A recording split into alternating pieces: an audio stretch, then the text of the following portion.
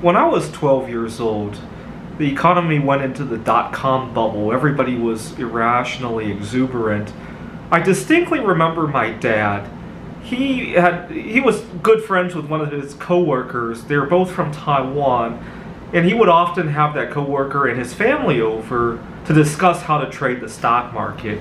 And I got along with his coworker's son. He and I used to do a lot of dangerous things. They would come over and we would go to the fireplace and burn things.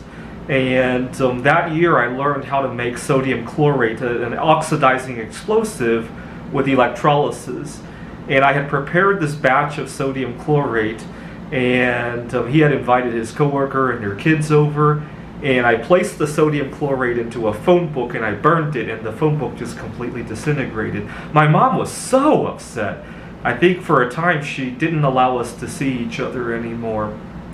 But we were spending money really freely. Like his family and our family, we would often go out to expensive restaurants.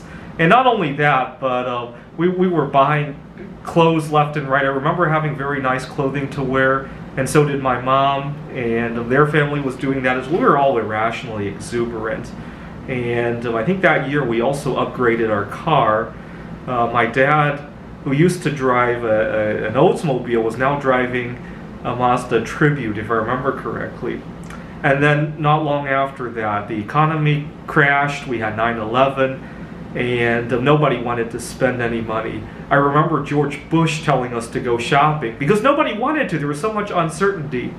And I remember we would be driving past the car dealer, and there would be huge fire sales, and shopping malls would have going out of business sales. And I remember telling myself, this is insane. When I grow up, I'm going to do it the other way around. When everybody's irrationally exuberant, I want to get the most money out of it. And when all these businesses are going fire sale, I want to buy stuff. I remember I was only 14 years old at the time, but I quickly came up with that concept when I saw what was going on. And fast forward almost 20 years later, now I get my chance with platinum. Nobody wants to buy platinum because they think, well, there's a group of people who thinks that inflation is transitory. It might be, but it's not like we're going to have deflation and prices going back to where they were, right? There's an increase in the money supply, period, right? And there's a group of people who think that. There's a group of people who disagree, but they think that gold and silver are the only ways to hedge against inflation.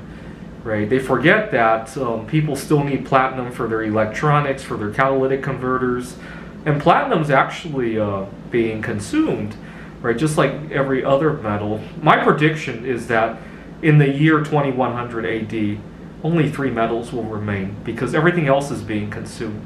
In 2100 AD, we'll probably still have iron. We'll definitely have gold, and we'll have even more gold than we do today because practically none of it ever gets consumed. And we're going to have aluminum, but it's going to be really expensive because it's going to take expensive fossil fuels to produce, right? I wouldn't be surprised if 100 years from now, when you go buy a 6-pack of beer, the cans are actually made of gold, and you got to put down a deposit, and then you get that deposit back when you recycle. I wouldn't be surprised. Anyway, you got to do what the rest of the crowd is not doing in order to thrive, right? Unfortunately, it's never going to be popular, but your goal is not to be popular. Your goal is to improve your own life. Thanks for watching.